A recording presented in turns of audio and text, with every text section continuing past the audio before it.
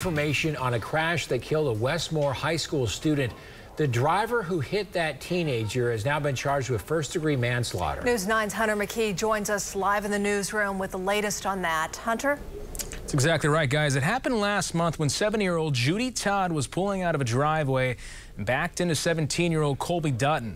A new police report says Todd had a slurred speech and was unsteady on her feet.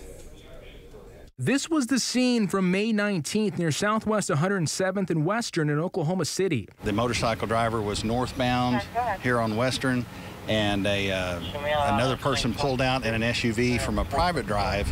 That driver was Judy Todd, and according to a PC affidavit filed in Cleveland County, when Todd pulled out of the driveway, she failed to yield to oncoming traffic. Dutton was wearing a helmet, but sadly died at the scene. Todd was questioned by officers and told them she took prescription medications, including hydrocodone and gabapentin. And the report, it also says Todd's speech was slow and she had pinpoint pupils. Officers believe she was under the influence of those medications. After the incident, several people in the community posted on Dutton's social media page, many talking about the type of person he was and what he meant.